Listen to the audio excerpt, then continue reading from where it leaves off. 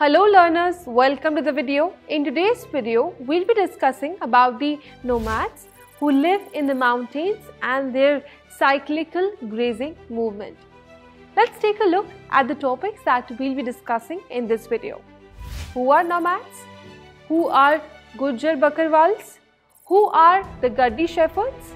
How did they herd their cattle in the cyclical grazing movement?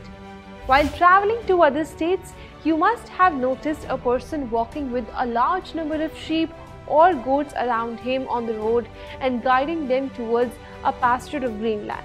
Who are these people? These are nomads. Nomads are people who do not live in one place but move from one area to another to earn their living. Whenever we are studying the history of a country, we mostly don't read about nomads because they don't play a very important role in changing the history of a country. But pastoralism has been important in many countries like India and Africa. We'll be learning about two such tribes found in the mountain region of India. Firstly, we'll be discussing the Gujjar Bakarwals of Jammu and Kashmir. They are great herders of goat and sheep. They were not always found in Jammu and Kashmir, but during the 19th century, many of them migrated there in search of pasture for their animals.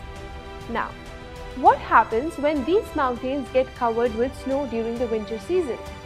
The nomads move towards the low hills of the Shivalik range with their herds.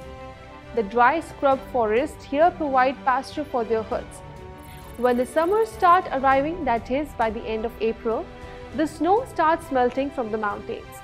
They start moving backwards towards the high mountains in the north. A variety of grasses grow in this region which provide rich, nutritious forage for the animal herds. This journey back is done in huge groups where several households come together, and this is known as kafila. September end brings back the winter in the high mountains and the herds start moving back towards the low hills. The other tribe that we'll be discussing is the Gaddi shepherds of Himachal Pradesh. They also have a similar seasonal movement where winters are spent in the lower Shivalik range and the summers are spent in the Lahul and Spiti. Now, as some Gujjar Bakarwals had moved to Jammu and Kashmir in the 19th century, many Gujjar cattle herders which were already residing there decided to move towards up hills near Garhwal and Kumaon in search of pastures. In these hills, these herders came down to the dry forest of the Babbar in the winter and went up to the high meadows known as the Bugyals in the summer. Now, this pattern of moving between summers and winters was very common amongst the other communities of Himalayas as well as the Bhotiyas, Sherpas and Kinauris. Can you think of the benefit which came from this cyclical movement? With the movement of the herds to a different area, there was no shortage of food for the cattle. It allowed the soil to replenish itself and gave crops time to grow.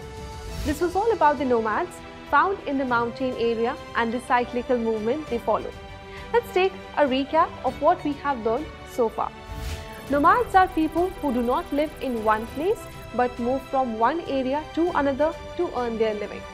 The Gujjar Bakarwals of Jammu and Kashmir are great herders of goat and sheep.